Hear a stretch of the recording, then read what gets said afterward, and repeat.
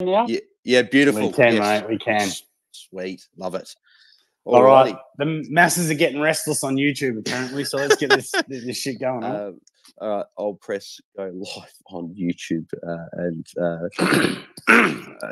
All righty. Tim, whenever you're ready, we can get underway.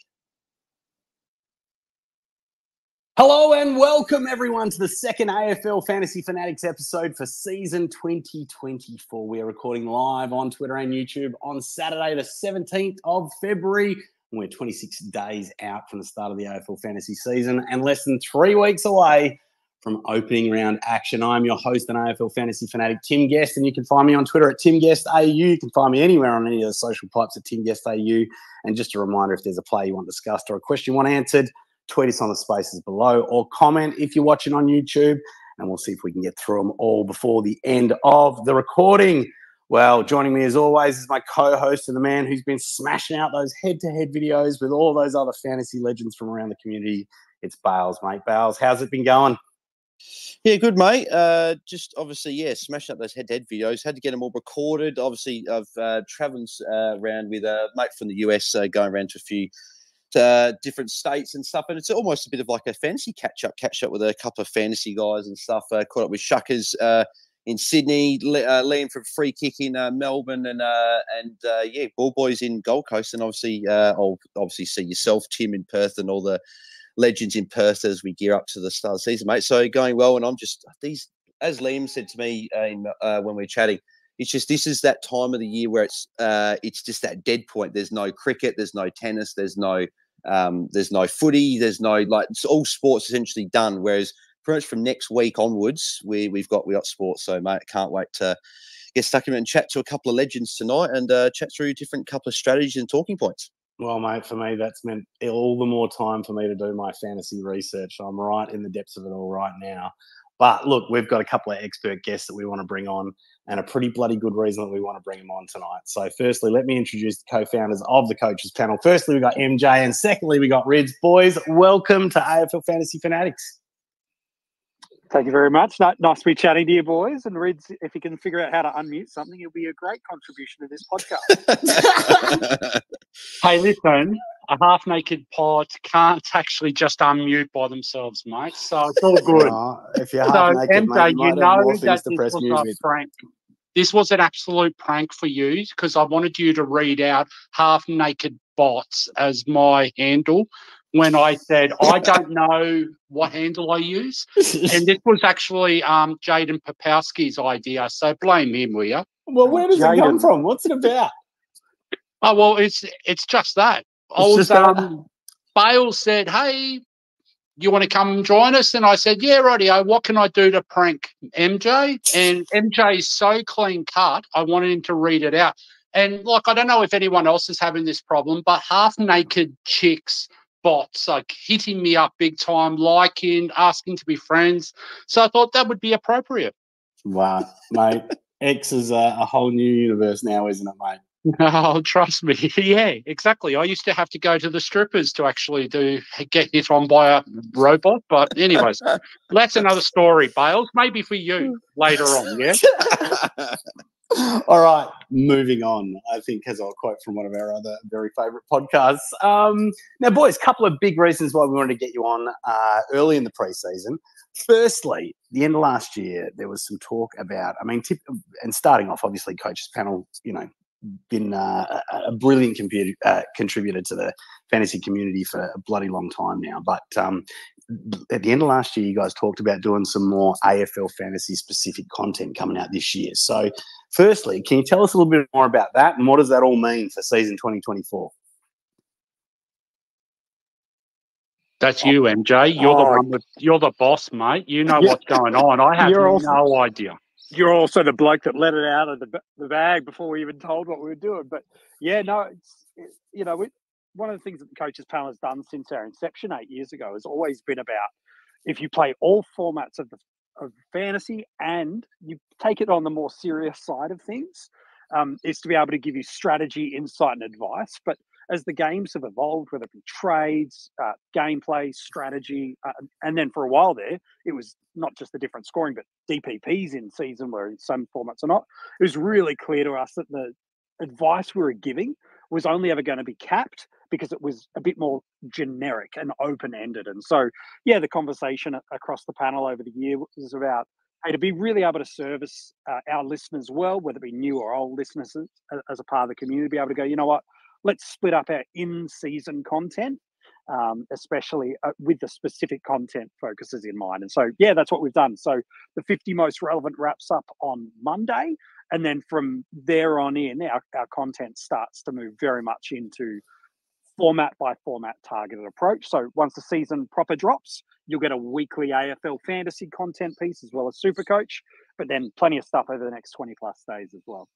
Oh, it's great to hear, mate. Great to hear. And obviously, it's really good for our listeners as well. We've got listeners that, I mean, because we've got the Content Creators Cup, because our listeners are kind of made up of, you know, or the guests come from so many different pods as well. We've got listeners across so many different pods. So this is another great example of people, or another, you know, channel that they can kind of get onto for more fantasy advice, which is great.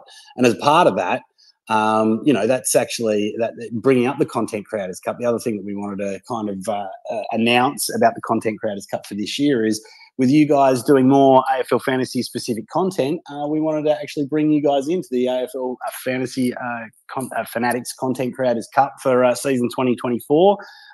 So obviously MJ and Rids yourselves, and then Mini Monk will be joining the competition as also a critical part of the coaches panel. Yeah, that's a great privilege, mate. So thanks for the cheers for the invite.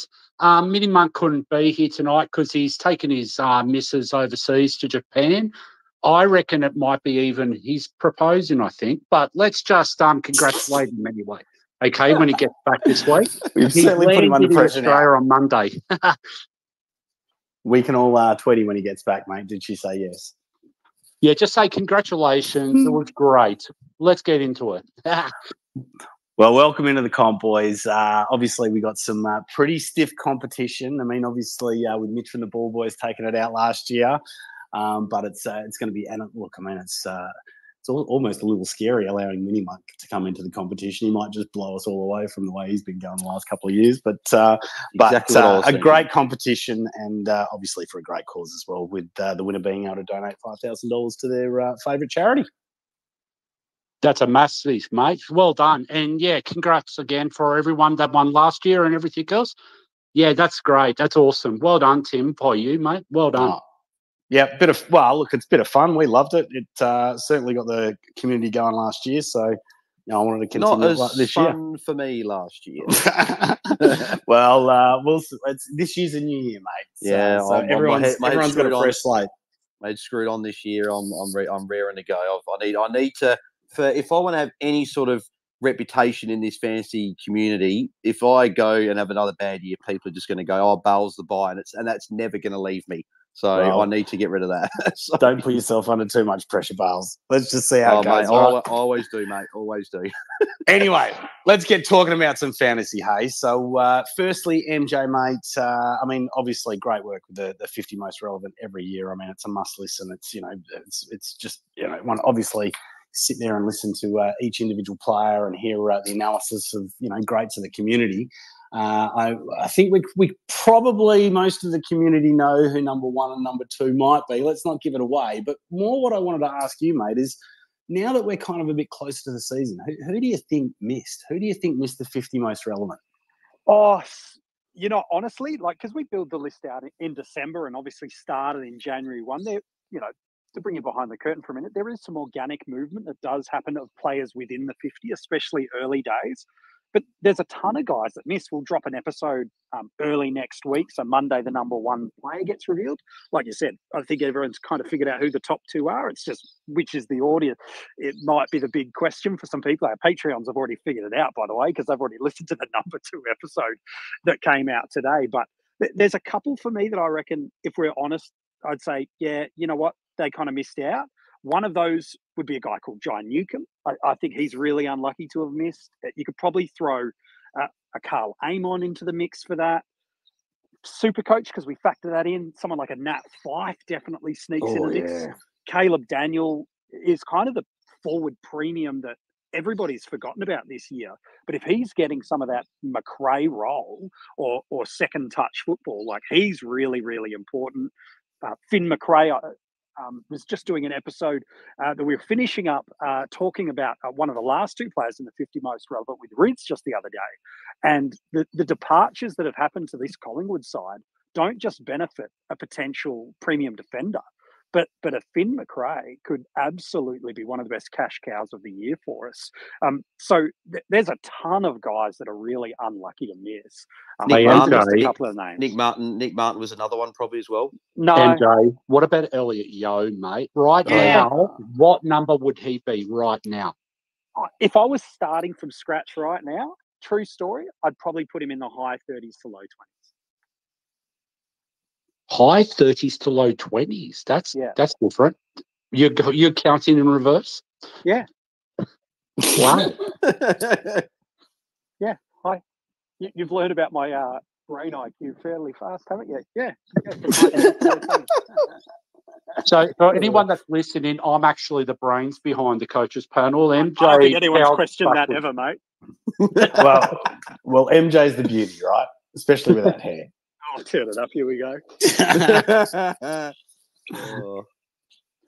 Oh, that's funny. But yeah, no, obviously with the 50 race run, I think we'd probably, talking through that, we'll probably move into like sort of an area that has been spoken about a fair bit. Like the forward line, we probably won't touch on as much unless we have a few questions later on in the show. But the thing I wanted to touch on was the rucks. So I feel like that's the thing that's sort of been chatted about the last sort of couple of weeks, that with the whole Cherry sort of with a facial sort of fracture and potentially him like missing like time to train, apparently he should be right for the practice games, but people looking more at a Max Gawn and whatever. And I know Mitch from the Ball Boys he was probably the first one I really heard that was on this, and he was saying that he thinks the question more is Grundy versus Cherry, and Gawn should be that number one guy there. So MJ, I'll go for you first this one, then we'll go to Rids.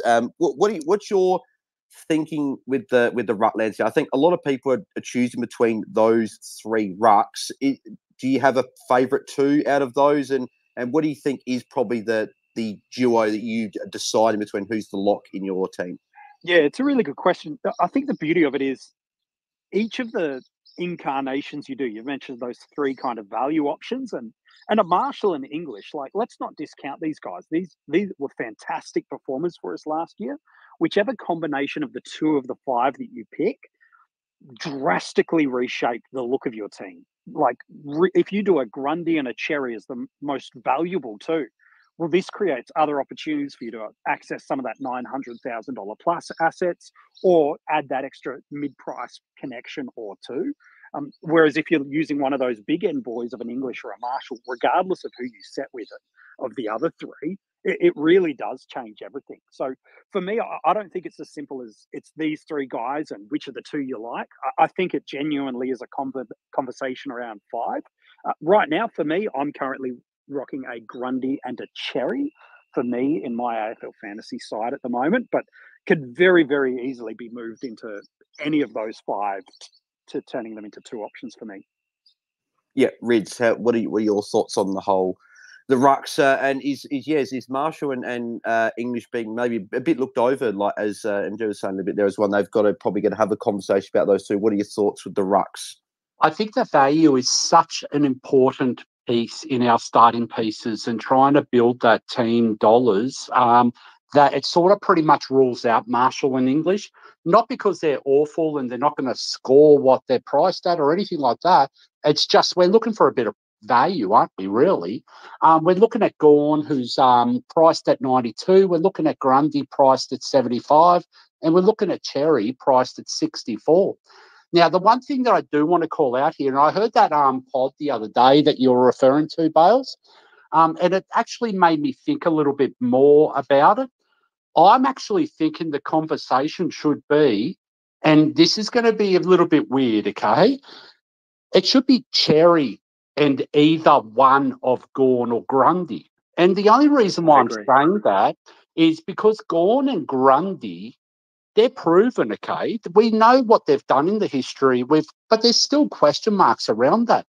A guy like Tristan Cherry is only 24. Of course, he doesn't have the history the other two do, but we've sort of shaped it the wrong way.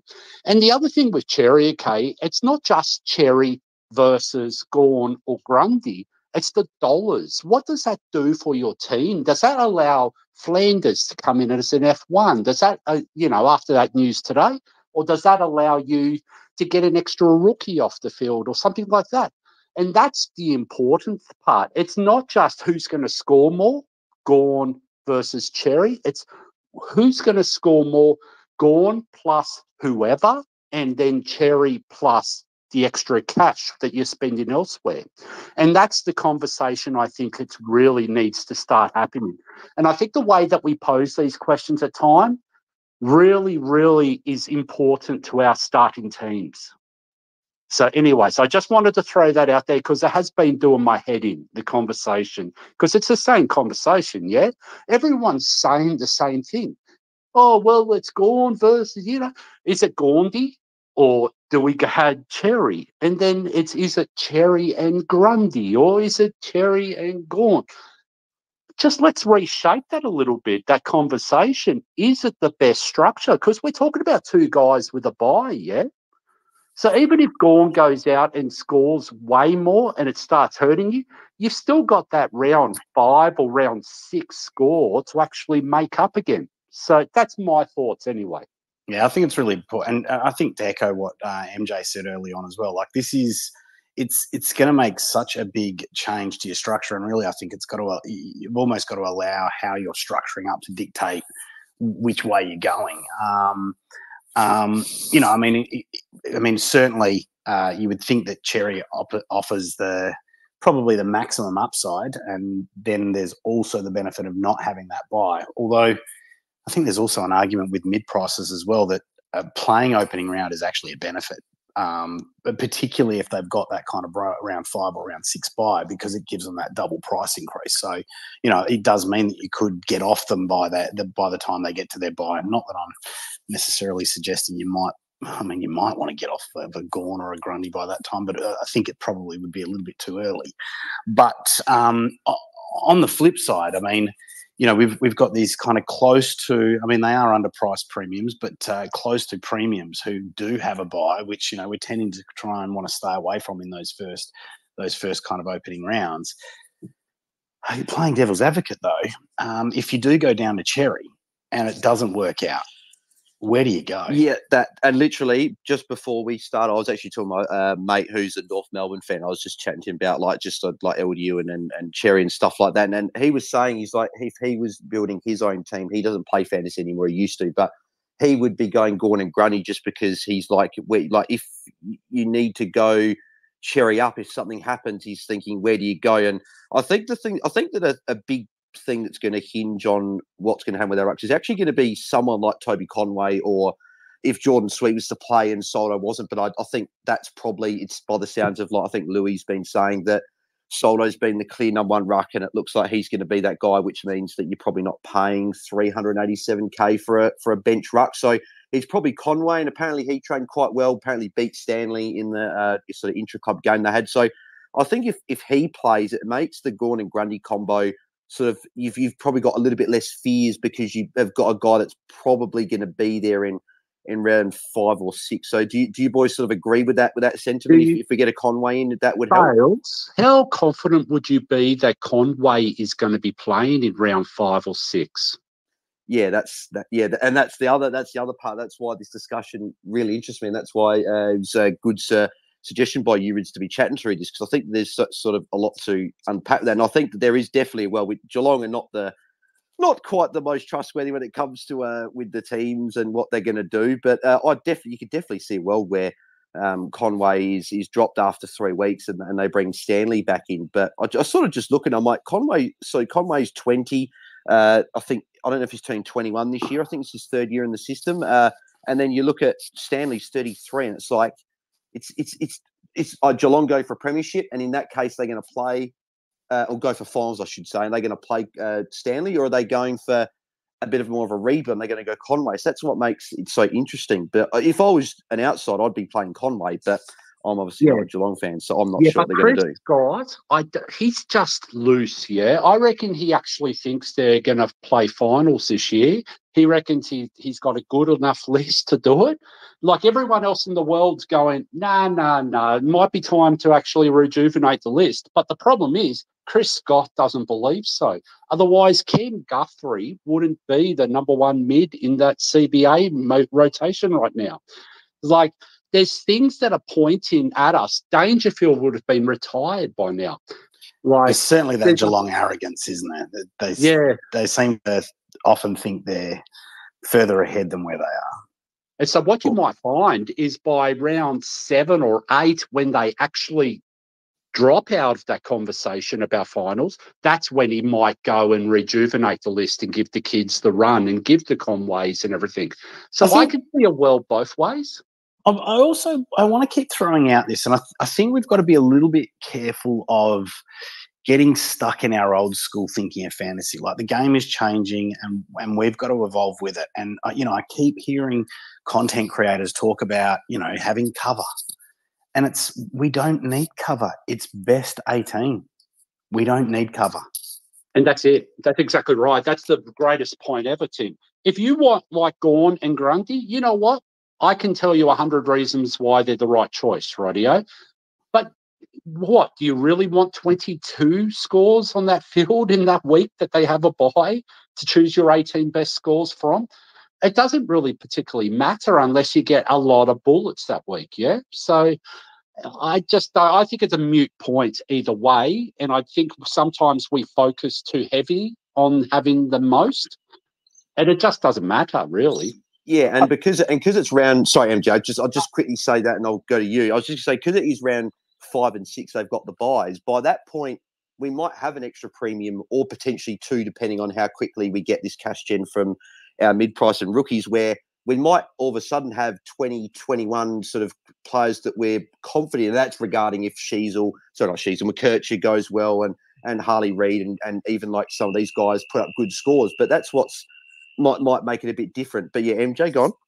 Yeah, I find this point around Cherry that you mentioned, really interesting. We look at this ruck that clearly has the greatest financial upside for us in terms of no number one role. Yes, not the proven scoring components of Grundy and Gawn, but people are concerned about the lack of parachutes. I get it. He's the only option. But one of the best things we have at the early start of the season is the opportunity to be aggressive and adventurous with our trades. There's no question marks that Cherry is the number one ruck. Clear and supreme. There is no one else on that list that's anywhere near able to take that spot. So if he fails, guess what? For those that jumped on Cherry 12 months ago, it's the same opportunity that came for you 12 months ago. 2 trades, be aggressive. You now get more data. You get to see something different, and you get to restructure your team off the back of that. So yeah, don't worry about, I don't have the cover of options of Cherry. That's fine. You're going to have a mid-price guy that's in your team. They're not all going to work out. Statistically, there's only a handful that do. So yeah, you want to go Gawn Grundy, as Rids mentioned? No problem at all. Plenty of options.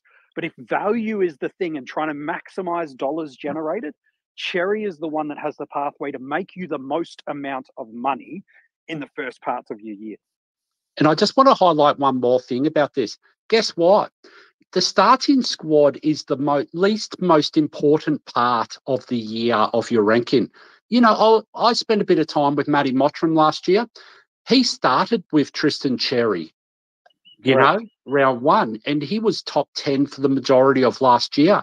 So he still saw it as an opportunity. What he did was he turned Kelly, who he also got bad luck with in round 1, and he turned Cherry into English, and then also Tom Green.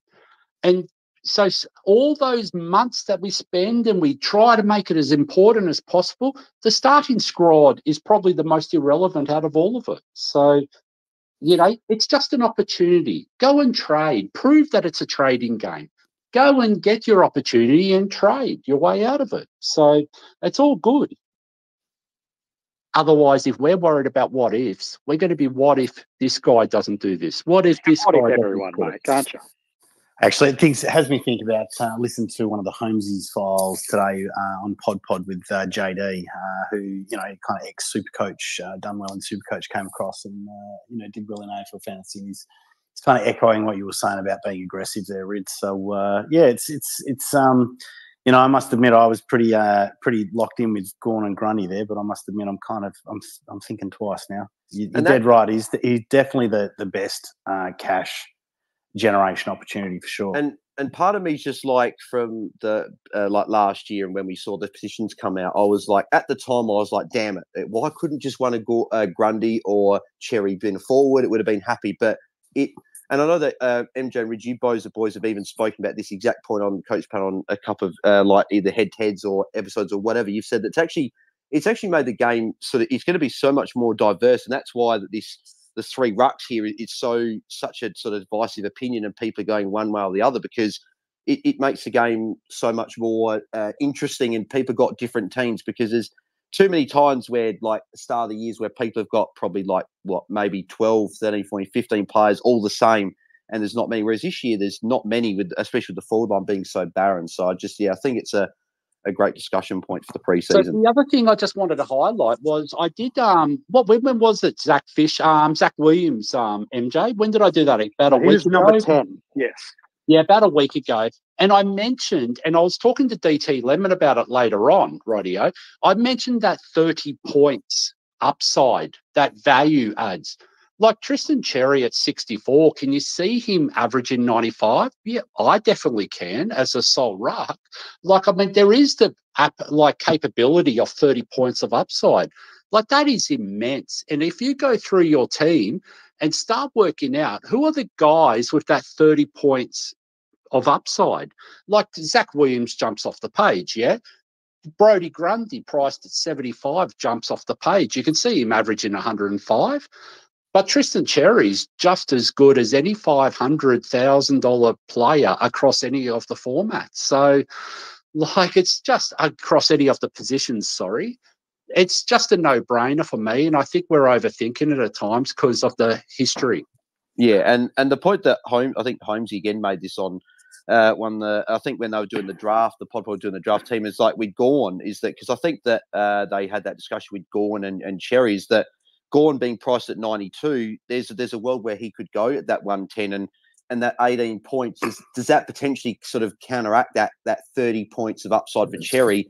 And is that where maybe Grundy is the one that, if he in opening round, if he doesn't have a good game, is that maybe where Grundy all of a sudden becomes a guy that we're not looking at? But the problem with that was I heard that one as well, and I was like, okay, that's great. Yes, you're not using that cash you've generated from that. Tristan Cherry is the easiest one to jump from, is he not? Otherwise, you're sitting there fighting yourself with a Grundy or a Gawn. Do I keep him? Are they going to get back to 110? Oh, they've got a good run for 3 or 4 weeks. I better hold on to them, even though they're averaging 105 or 110. Like, you're just in no man's land, because really, at the end of the day, we all want to get to a Marshall or an English, because they're pretty good, like, and they're coming into their prime. They're not 32 years old trying to get to a final series. And I mean, that's not been little in anyone, okay? That Grundy and Gawn are top options. It's just, I think we're getting a bit caught up in that, you know. I mean, I've seen many conversations around keepers. Yeah, great. But you know what? We're not selecting mid-prices to be a keeper. We're selecting mid-prices to generate cash. We're not. If you're thinking that a mid-pricer is going to be your season-long premium, you probably need to have a little rethink, yeah? Yeah, we're lucky. We're lucky if we get 1 or 2 every couple of years that end up being season keepers. It was just so happened a couple of years ago, I think it was the year we had Will Brodie, James Sicily, and George Hewitt, who were all considerably underpriced and in that mid-price range, and they all really became sort of those keepers, and that rarely happens. So if we get someone like it, if it's an Elliot Yeo this year who's priced in that mid-price range, or if it's a Zach Williams, like if he went at 95, I don't see it, but if he did or something like that, we might get one if we're lucky. But I think you're right, Rids. I think that a lot of these guys, we're going to be having, they're just there to make the cash, put some decent scores up for the first sort of half of the season, and then you slowly trade them out of your sides over the first sort of 12, 13 weeks. Yeah, look, I want to talk about something, and kind of leaning on from the mid-prices, talking about something that's also been a little bit divisive as well, and that's our defensive lines. And I think if I think most of us are leaning towards fading forwards, obviously with the uncertainty and the lack of picks that we've kind of got down there. Rucks, I think we kind of got one or two ways to kind of go there. But with the defenders, and Jepper, a coach I hugely respect, I really love the man as well. Good, mate of mine, I'd say. He was talking about paying up in the defensive lines. When I'm looking at my team, I've actually kind of gone the other way. I don't see a lot of value in the top end of the defensive lines. I wanted to get an idea from you boys about what you were kind of doing, how your defenses look at the moment. MJ, what about you, mate? I want to let Rid start on that one because I feel like he wants to come in off a hot run. I know where he's going, so I want to give him a minute on that one, and then I'll jump on the tail. I think what we do is we overthink things, yeah? So Hayden Young is an absolute lock as anyone in the defensive line, okay? Yeah. So straight away, that's one guy, 800,000, we can lock away now. Tom Stewart with that fixture to start the year, for me, in my opinion, and I wasn't really shy about telling it in the top 50 or whatever it was. I don't know when that was either, MJ, but there was a pod the other day about Tom Stewart that I was on. I pretty much told everyone he's an absolute lock for me. I just don't see a world that he's not going to go pop in the first few weeks with that fixture. I think Elliot Yeo's the interesting one, isn't he? Like, he's now coming into this world where, like, let's be honest, yeah? Did anyone really believe he'd be this deep into the preseason without having a calf or a hammy or something go wrong? But the thing is, that practice game or the sim today, he was walking off. He was full of beans. He looks as fit as a fiddle. I reckon we just got to forget the injury-prone stuff now, and we just got to deal with him now. We're going to start him, or we're not going to start with him. Whichever way you go about it, it's up to you. But there's three straight away. I think Zach Williams is the easiest selection in the defence line this year. And I know he's got an early bye, but I think him and Young are just absolute lay-down misères, yeah? So there's your five straight away. So it's only really, do we have Yo at D3 or do we have Yo at D4? And that's going to come down to what's your cash on the other lines, where are you going to fit? Because I feel Hall, Curtin, they're all going to be around that D6 mark anyway, then D7. So I think it's only really one spot that's up for grabs in the defensive line in my eyes. And MJ, you probably got a different view to me. It's D2, D3. Like, no matter how you want to do it, but they're the ones that I see are locked, okay? MJ, do you share your views? Yeah, I totally agree. And I think what you're really hedging towards is a conversation around Nick Dacos. To me, that I think is the elephant in the room. Hey, MJ, you think Nick Dacos going to be in the last two of the top 50? He is more likely to be in the top two than Matt Crouch. Okay, we should stay away from Nick Dacos, Radio. So just to keep people interested, just in case, because I think me and you spent about an hour talking about him today, just out of interest. Yeah, I wonder if that was for number two or number one. That's the question, though. But we are hedging our bets here because that's the one. I think the injury to Blank, the stats for and of without for Sicily, we know that's fairly strongly clear indicated. I think a lot of people that were bullish on Sicily will likely fade some interest, at least for now. You can throw Sinclair into the mix, but with some lack of preseason opportunities, again, I can see a world where people are losing interest. And Tim, you mentioned about this idea of can you or should you pay up for a player? I think we're all kind of alluding to a Nick Dacos. The answer, I think, is he could be one of, if not the most decisive and relevant decisions you make, because there is a world where if you select him, there is the sleep easy factor and there's a one nervous week in the first 5 weeks. And then if you are fading him, you are one nervous owner, especially in rounds 2 and 3, where he plays Brisbane and St Kilda, and he's got a beautiful VC matchup early on. And all it takes is him to get you a 90 against McGuinness, which is well and truly within his scope of doing. and all of a sudden now you're going, man, for the risk of saving $50,000, I'm now paying up $950,000 or even $1 million to try to find a way to squeeze him in. And no longer am I chasing value, I'm chasing the pack, because I think there's a website called Bit in that has him, and Rids, you might be able to check even Mini Monk or Jordox. I see a couple of guys that are on it. I think it's like 70% of active coaches right now owning him. 70.48 adjusted current ownership number. Yeah, so that's huge. And again, because I've been off Dacos for the whole preseason, I just think that the whole with the Finn McGuinness, and he's got Sydney in round 1. I know Ryan Clark's not there, but I think that another person like a Rowbottom can do a particularly good job on someone like a Dacos, whether he stops into a below 70 score or whether he goes an 85, 90. But MJ, it's a good point you raised. If he does go that sort of, even if it's an 80 plus against McGuinness, then all of a sudden the arguments that sort of a lot of us have said about not starting Dacos because he's too expensive and he's got that tag all of a sudden become null and void. And we're all going to be scrambling at that point to try and find because I think a lot of people are looking at someone particularly like an Elliot Yeo if he gets to around 6, 7, 8 and we're sort of comfortable maybe trading him at that point if we're sort of a bit nervous with him, and it could be a move from him to Dacos, but you might need 250k at that point even still, because Dacos could still he could just pump out these scores and we just can't get to him. So, and I think that we did this with Doherty last year, and a lot of us were thinking that Doherty was clear and away the best defender that we could pick in the preseason. I know it didn't actually work out, but a lot of us went that way. And you guys obviously talk about the groupthink, and the groupthink last season was go for the number 1 defender because he's clearing away the best bit. Whereas the groupthink this year is Dacos is going to get tagged. He's too expensive. We can't start him. But he's essentially the exact same price as what Doherty was last year. And we didn't have any problems. And with the opening buy as well, that's another factor that works in. So the doors just open ajar for Dacos for me. But I'm still currently on the side of not starting. But yeah, I'm not sure. But Tim, were you going to say something there as well? I wasn't, but I will. So I think it comes in an average of 109, break even 109.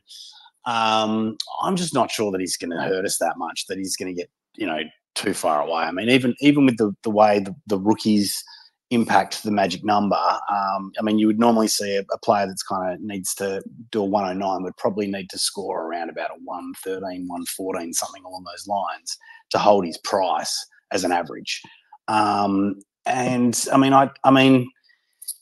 Maybe he can do, a Doc a 120 season or something along those lines. But even if he's averaging that, that's, that kind of 5 to 7 points is not going to get away from us too much. So for what it's worth, in the 6 games that he had 65% centre bounces or more, he averaged over 115 in AFL Fantasy. That will hold his price point. Just a thought, and that's very attainable for a Nick Dacos. And I'm going to throw another thought out there. We all know Jaden and the work that Jaden's done. He's done a bit of work with worthwhile averages.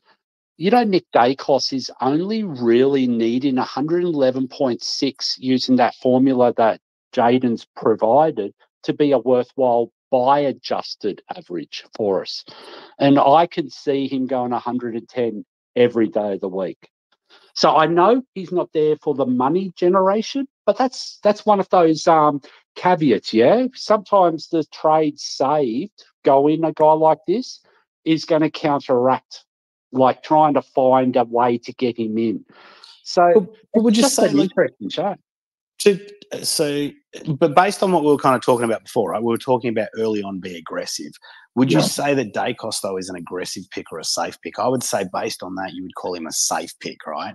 Like if you wanted that safe person. So for me, that's why I'm leaning away from it. I want to take a little bit more of an aggressive approach, especially with the value that's available. I mean, even with, we've even got players like your Marcus Windhagers, we've got your Jordan Clarks, we talked about your Caulfields and your Marty Hawes. I just think there's some more value options available down there, which might give you a better opportunity in terms of, being able to drive home a car. I 100% agree with you. But let's not forget, we were just talking about Gorm just a minute ago, yeah? Like, we're saying, well, let's be aggressive with going a cherry, but Nick Dacos, it's those guys with that ceiling. You know what I mean? Like, yeah. And he hurt us last year. We all wished we bloody had him last year, didn't we? When we faded that him. high ownership, mate. And I can tell you now, okay, this is recorded, isn't it, Bails? Yes, it is. So let's hope that Dacos doesn't go 120 over the first 5 weeks, and Tim has to listen to him say, wouldn't be the first time, mate. Wouldn't be the first time I've completely messed it all up. Yeah, but I mean, that's why I'm sort of like, I'm sitting on the fence with this one because I'm really torn. And this is one of those big decisions, yeah? And let's not forget, and I mean, I don't want to steal the thunder of the top 50 and whatever else that we came up with. There is a Tay Adams hole that needs to be filled, you know? How does that get filled? Like, and I won't tell you how, but there is a world that Nick Dacos is easily covered by starting your team as well. So, I mean, I just don't know. I'm so torn on this one. I'm with you. And these are the things that we got. And there's probably no right answer either, right? There'll be coaches that go one way and coaches that go the other way that still end up doing well and end up with hats. So, you know, it's not the consequence of one decision that you make that results in the end of the year, right? It's lots of decisions, and you know, and then there can even be little things as well where you forget to put a bloody E on, or you forget to do a loophole, or some shit like that. Yeah, you do a month thing, you know. Yeah. Well, yeah, I did the same thing last year as well. What it does emphasise, okay, this discussion is you better bloody get option B and C and D right, because option A could really come and bite you on the ass. Yeah, and that's what I do like about, you know, whether or not you agree with, you know, what any of us have said today with regards to Gawn and Grundy and Cherry. Like, I think that's the conversation that you want to be kind of or doing in your analysis is what are you going to do if things go wrong? And you know, we've also got to kind of mitigate a little bit of risk as well in those early rounds when you're doing your fix-up trades. You know, if too many things go wrong, it's season over. Yeah, and you can get so aggressive that you go off the cliff. And sometimes you do need something to anchor your team to enable the aggressive manoeuvres. And I think that's where people that like that kind of Gawn and Grundy, they feel, okay, we know that we're missing that cherry upside, but I'm feeling just it's a little bit, it feels like the old days of set and forget almost, right? We feel a little bit more solid in those choices. The other thing I wanted to highlight just with Dacos is who do you prioritise? Is it a Dacos after his bye? Is it a Zach Merritt, for instance, who runs into a nice one? Who's the defender you're looking for? Now we've got Sinclair out. They've all got reasonably decent buys, you know. We've got the Pies, the Bulldogs, the Hawks, Richmond, so short. Like, is it like Sicily? Who knows where we're going to go with this in round 15, yeah? So it's going to be a headache no matter how you do this as you move forward. Yeah.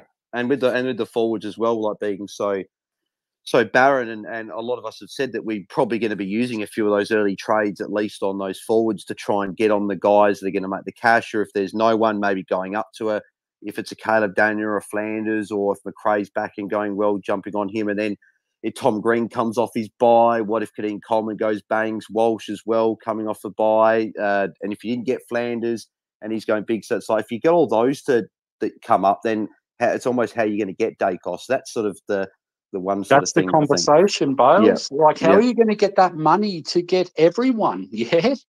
Like, we can all try and plan for this, but then we get the odd bullet as well. And then we're screwed, yeah? Yeah. We have to sit there and watch him for the next 3 rounds. Well, we've mentioned Flanders a couple of times, so I think we should we haven't talked about the comments from today, so I think we should let everyone know what was said today. Yeah, so I've got the quote just up here, so I can just read it out for everyone. If anyone has sort of missed it, this was a quote that came out from Damien Hardwick. I can't. It doesn't say if it was today or if it was yesterday, but it's definitely been within the last 48 hours in terms of it. And I don't think I've actually heard a better quote in terms of regarding a player's fantasy value. So this is the exact quote here. So Damien Hardwick said about Flanders, so I think this guy is going to take the AFL world a little bit by storm. I looked at him toward the back end of the year once I became interested in the Suns' job, and I couldn't believe the talent that this boy's got.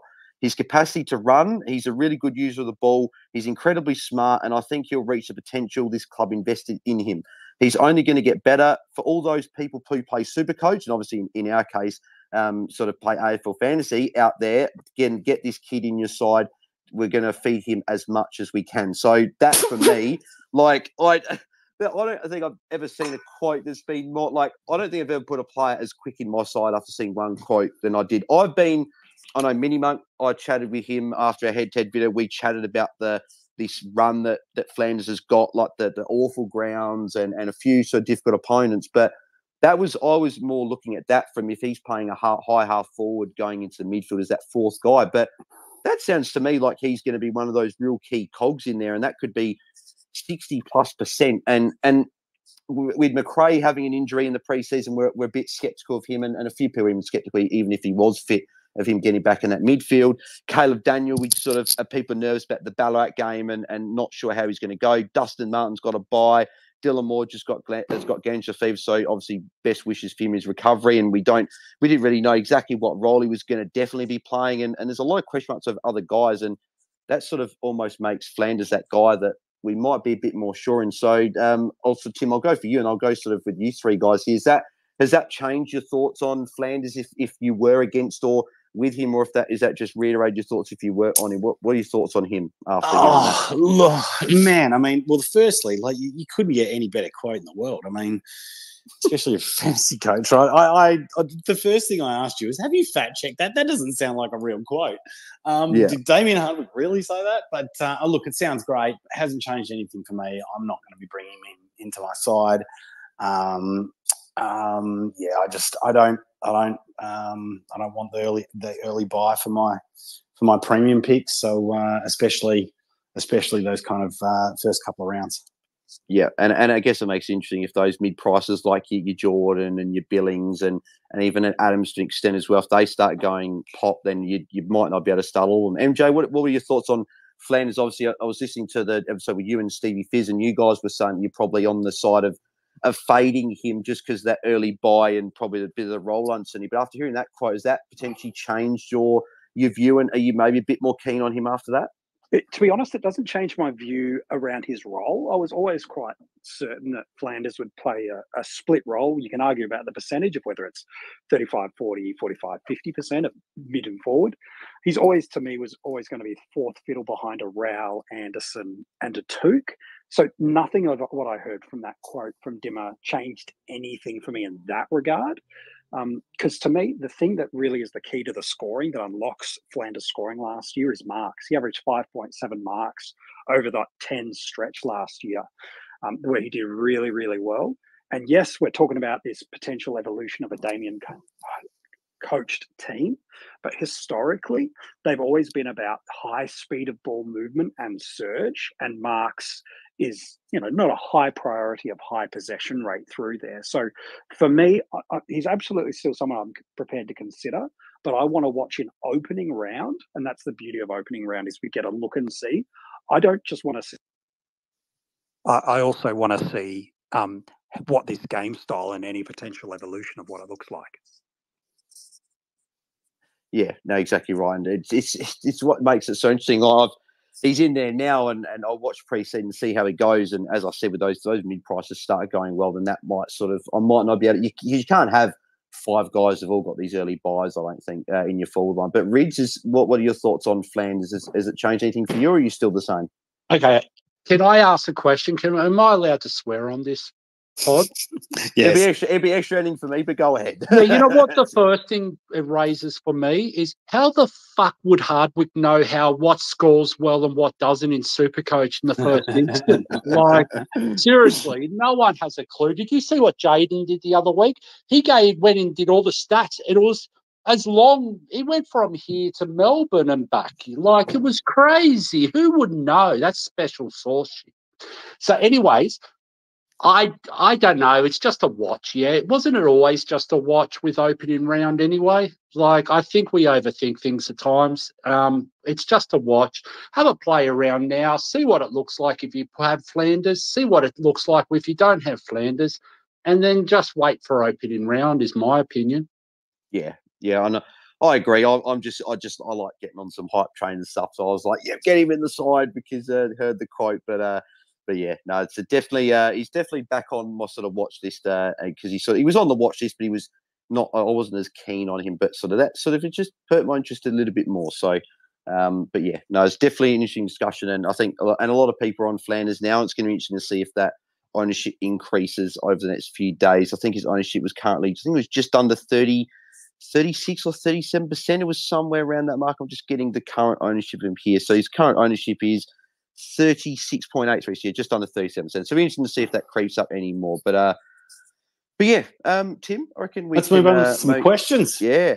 Sweet, and for those listening, whether it's on YouTube or on X, I should say now, I think I said Twitter earlier. If you want to send your questions through, we'll see if we can get them answered before we finish up tonight. But Bails, have you got a couple of questions there on YouTube, and I can jump in on some of the ones we got on X? Yep. So I'll start with this one from Blaze, just because we were sort of just talking about Flanders there, and it brings McRae in here, and he was saying, I think Tim, you were saying a little bit to me on the phone, sort of off air, but Blaze said thoughts on fading Jack McRae and Flanders to start the season and replacing them with mid-priced options like Con McDonald, for example. So, MJ, is that potentially the play? Do we fade all of the guys like McRae, Flanders, Caleb Daniel, all those guys, and just go for these mid-price guys and maybe pay up in the midfield or potentially defence, or as we said with Gawn and Grundy? Do you think that's a play, or do you like having one of those forwards sort of almost locked in for your F1?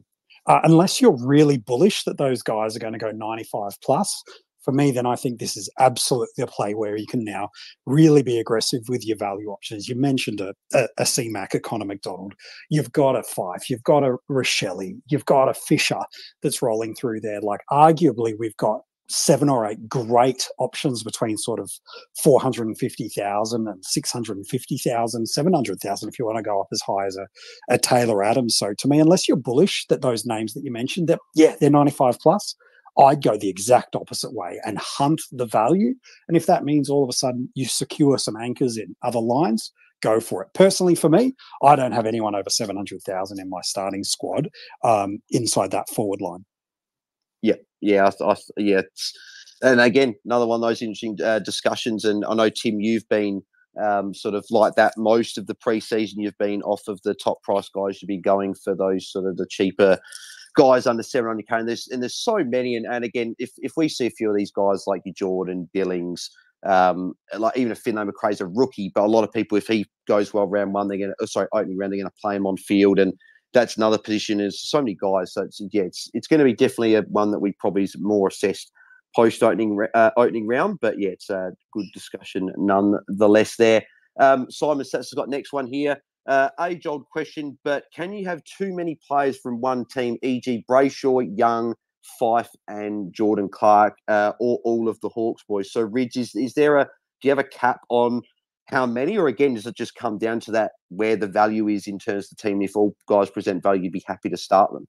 No, it's definitely about the value. I don't put a cap on it. Why? It triggers me when I have 2 guys that are premiums on the same line, though. I don't know about you guys. Have you ever done a Butters and Rosie on the midfield? It just triggers me. It's like, yuck. I can't do that.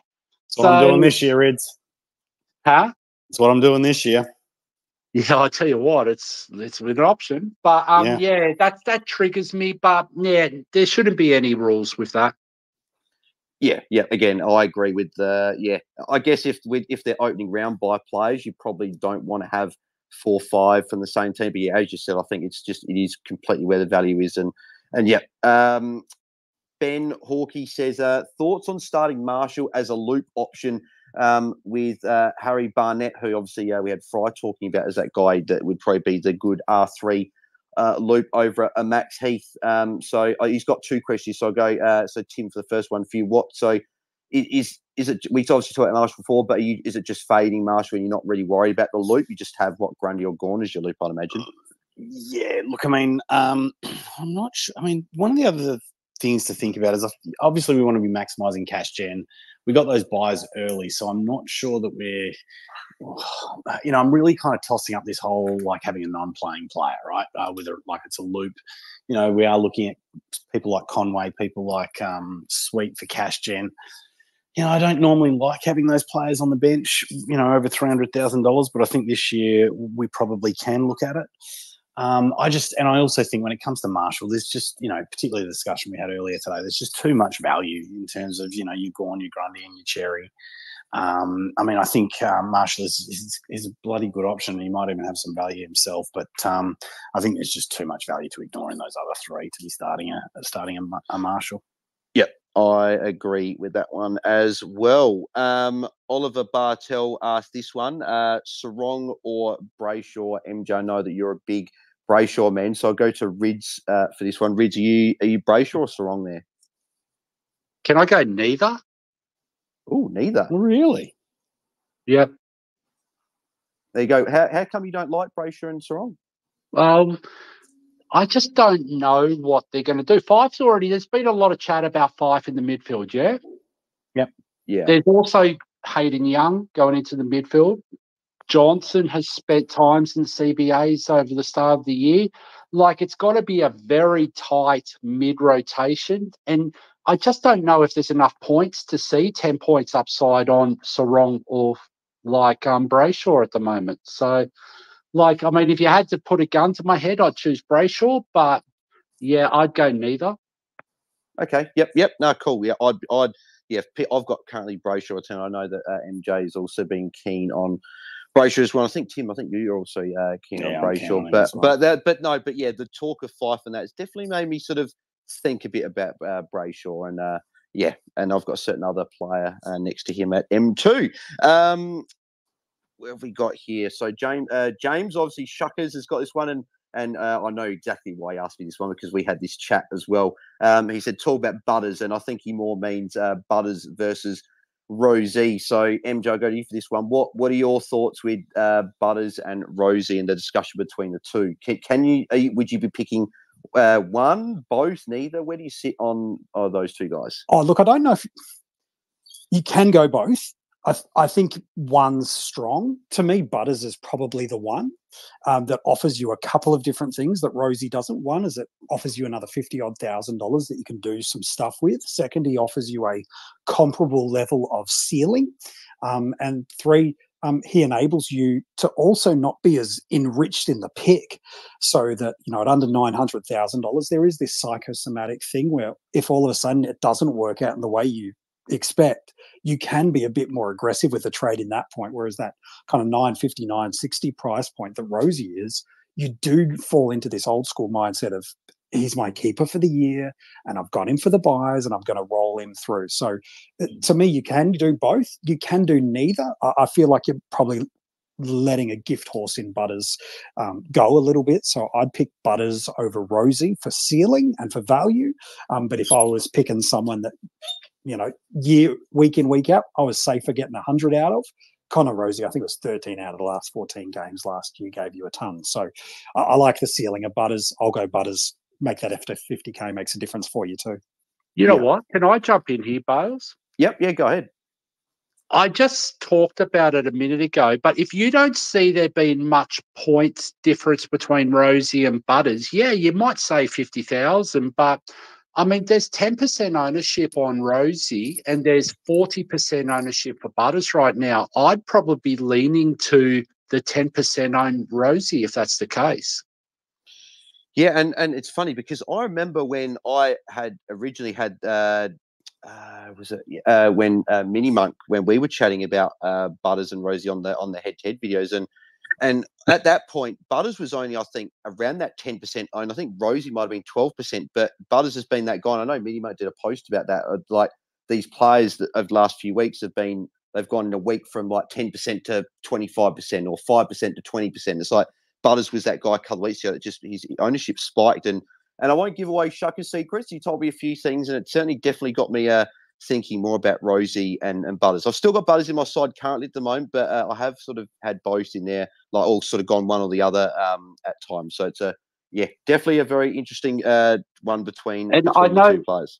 I just wanted to say, I know that MJ and I talk about it all the time on pods, radio. Picking real points of difference is the key, yeah? So that way then, if you think Butters is risky, like with anything, he's a bit of a kamikaze, yeah, at the ball, and he does put his head down. He's got that running style. Then someone like a Rosie could be the way that you feel more comfortable if you want to play it that way. Yeah. This one here from Sim is, I had this was a dirty thought that I had. I mentioned it. I remember mentioning to Warney when we chatted about the head-to-head with Grundy and Cherry, but I don't think you do this. I just thought I'd bring it in here and see if we'd get shut down straight away. But Sim asked this one, is running all 4 rucks with Gawn, Grundy, Cherry and Sweet too much to spend? Allows to cover all bases and turf the other one if one craps the bed. So obviously that would be Grundy, Gawn as your 2, Cherry at R3 and Sweet R4. I would think that is too much to spend. I've had a thought of if you could go Cherry at R3 if I just had a spare 200K to just put on top, and maybe you could do something and trade one out the other. But are we all is it just against that thought of, is that just not even in the realm possibility of doing that? Well, if you're going to have someone over that price, you might as well put them on the field and take their points, yeah? Yeah, that's my exact thinking as well. It's different if you got like a Conway at R3 if you want to part for him, or if Sweet happen to get that number 1 ruck if something happened to Soldo, but I think Cherry's probably it's too expensive to have him on the field. So, but there you go. Another one here we got from Dimmy says, do you fellas think Newcomb can push his 93 average up to into the 105? No day for 1 to 3 weeks. He's assuming LDU a bit more, and his early run is questionable. So, MJ, what are your thoughts with Jai Newcomb, and sort of also could bring LDU into that point? Who would you probably rather out of those 2 guys? Oh, look, if it's out of that too, I'd probably take LDU. Over Newcomb. I think there's a few more scoring pathways that I feel more comfortable with. Also can't really say that a guy I put in the 50 most relevant and someone I missed out that I'd now prefer. So maybe I'm doubling down on something there. But look, for me, I see a world where Newcomb comfortably goes to 100, no problem at all. 105 is definitely his ceiling, whereas I can see a world where an LDU, when fit, we know he is a floor 105 guy as a midfielder. So for me, I feel a little bit more comfortable than that. But boys, I got to bounce. I'll leave you with Rids to do the 10-minute spiel about signing up to the Patreon. Yeah, cool. And also tell you about the social media handles. Cheers, MJ. Cool, MJ. I think Louis said it as well on the recent head-to-head video that he did with you, but I think everyone can get around it. Thank you, obviously, for all the hard work that you do, obviously, with the 50 most relevant and obviously with all the content with the coach playing do throughout the year. It's obviously one of the great series going around there, and all the hard work you do is definitely, as Louis literally, so I couldn't say it any better, so I'm just going to say what I said. It doesn't go unnoticed, mate. So thank you very much for all the work you do, mate. And I'm sure we'll chat to you again at some point throughout the season. Pleasure, mate. Looking forward to it. Love you blokes for what you're doing, and excited for the year ahead. Perfect. Thanks, MJ. Beautiful. We'll just go through a couple more questions here, and then we'll wrap up the special Twitter space on the Saturday night. But yeah, so what have we got here?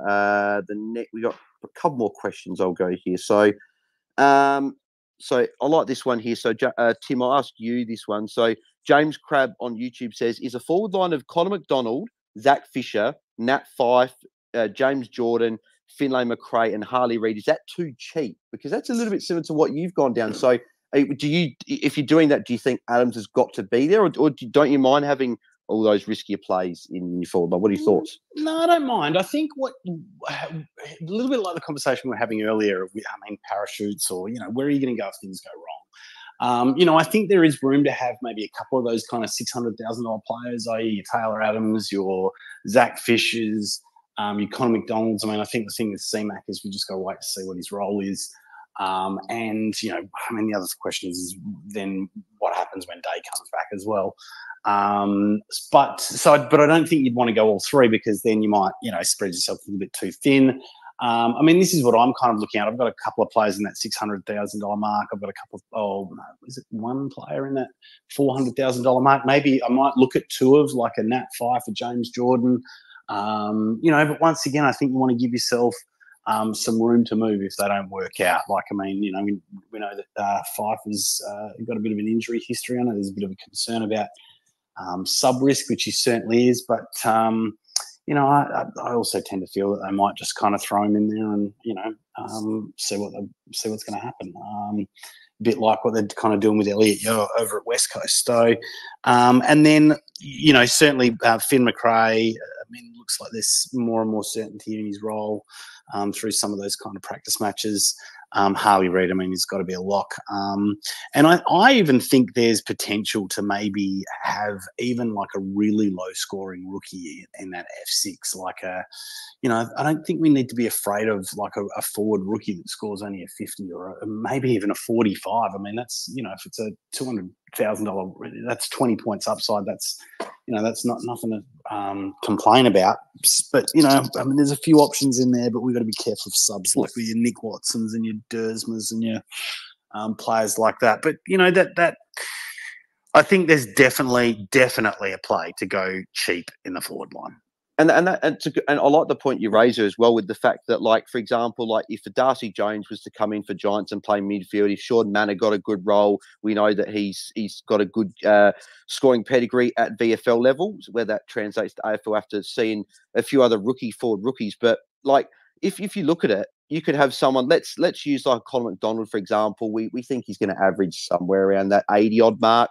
He could obviously go 75. We could go 85, 90. We don't know, but you could have him and, say, a Jeremy Sharp, because I think Sens and McKercher are locked on efforts, or you could have a Sean Manor, for example, on field, but then you could have a Matt Crouch on field. Like that could be something that, like, if you're looking at that, then that becomes, as you say, it's a bit more like people look at the bad. Probably Sharp's probably going to score more than a Manor, maybe, but when you look at it, Crouch is you'd think maybe goes better than McDonald. So that's where it becomes interesting. So yeah, I definitely think it's a play, and I think again I think a lot of that will be a one that's answered post opening round, because that'll be when a lot of those mid-price guys have played. I'll go the final two questions here. So Rids, I'll go for you for this one here. So Sneeko's got this one. He's on YouTube. He says, have a structural question. Thinking about 3 defender premiums and 5 midfield premiums instead of having the 2 defender premiums and 6 midfield premiums. What are the pros and cons to both structures in your eyes? So it's the 3 defensive premiums versus what? The 4, was it?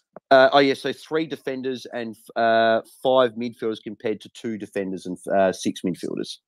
I'd probably lean towards the second option. I don't know. With this much value in the teams this year, I just don't like 3 rookies on the field in the midfield, because that's where the points are. You could still have one of them sitting as M9. So, I mean, you could still get the cash generation out of all 3 of the rookies, but having all 3 on the field doesn't really fill me with confidence. Yeah. Well, I've kind of got so have you got 2 rookies on your field at the moment? 1. Oh wow, 1. There you go. There you go. Tim, how many rookies have you got in the midfield? You're on mute, mate. Oh, no, sorry about there he sorry is. about that. I think this all comes down to Jeremy Sharp. I mean, I think for most people, I think that's why we were a little bit shocked about what Rid said, but I think most people have got McKercher and Riley Sanders, as rookies in their midfield. But normally that structure in the midfield is dictated by the rookies. If Jeremy Sharp is playing, I'm priced at 35. If he's got that wing role, he could be scoring 70s. You just can't. I just don't think you can avoid that value, and you can't afford to have that sitting on the bench. So, I think it's just going to come down to how locked into that role he is come round 1. Yep, I agree with that one, and I think that will probably do us for now. A couple other questions. Apologies, we didn't get to all of the questions. A lot of questions tonight, so as always, we appreciate you sending all the questions through. But Tim, mate, over to you to wrap us all up, mate.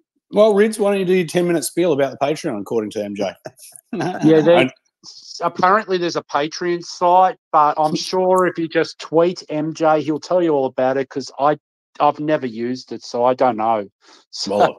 Well, I mean, look, obviously, just for the listeners, I mean, I'm sure everyone's heard of the Coaches Panel. You want to give them a follow, obviously. They do great work. 50 most relevant, one of the best series that comes out this year. and as we get closer to the season proper, as you start, narrowing it down to individual players, you definitely want to go back and either listen to the podcast. The other thing that I often do as well is I often go to Coaches Panel TV, coachespanel.tv, I should say, and sometimes read the articles rather than listening to them. Sometimes I just find it a bit easier and a bit quicker to access the information that I want to see. And of course, one of the benefits is you can sign up to any one of their levels of Patreon, which gives you access to content and early and, all other sorts of features. And I think at the premium level, Tim, you get like pictures of MJ's hair, like in different styles and shit like that. So that might be worth throwing a few extra bucks there at the you Patreon. Go. Why not, mate? Why not? For the best hair in fantasy football. But Rids, why don't you let us know, mate, where the people can find you? At Half Naked Bots, CP. There we go. Yeah, and the thing is, MJ left, so he didn't have to say that. That's probably what it was. Yeah. Well, look, to everyone that's sending questions, thanks for sending them in, and of course for all of you who joined us listening live. Thank you. Please make sure you send your questions to us on X or certainly give us a follow on X as well. We would also love it if you guys could give us a review wherever you get your podcasts. And, of course, you can get these pods wherever you get your favourite podcasts. We got one. So I thought I'd quickly read out as we up as well. So we got one from it's Freo Girl 1. So she said here, she's like, this year, more than ever, has presented us fantasy coach with various challenges and tough calls to contemplate when picking our starting lineup, and listening to these head-to-heads is helping no end. I'm loving all the debates and reasonings for and against, and really value all the extra info you guys offer in the community. Cheers to a great 2024. So thanks, Freo Girl, for that as well, for the 5-star review and rating. It is very much appreciated as well. And yeah, I don't know if you're going to do it, Tim, but I know that you find me at Bails DT as well. And also, what I'll do is for anyone that did want to sign to the Patreon, follow obviously Rids, MJ, and Coach Panel wherever. I've actually put all the descriptions in the YouTube at the moment, and then I'll also put them in the description of the podcast. So if you guys do want to go give those guys a follow everywhere, then make sure you do. So I'll chuck that there. But yeah, Tim, obviously, where can people find you, mate? Tim Guesty, you did that at the top of the recording, mate. But look, apart from that, guys, we'll let you go on your Saturday night. But best of luck with all your research and trades, and we'll catch you again later on our next live space. See ya. Cool. Beautiful. Thanks, Rids. Easy, boys. Thank you. Thanks for jumping on, mate. Thanks, everyone, for coming on and having a listen. Thanks for all the questions, all that kind of stuff. We appreciate you following. Enjoy the rest of your Saturday nights. See ya. Hooroo, and enjoy Gold Coast, Bails. Thanks, mate. I will.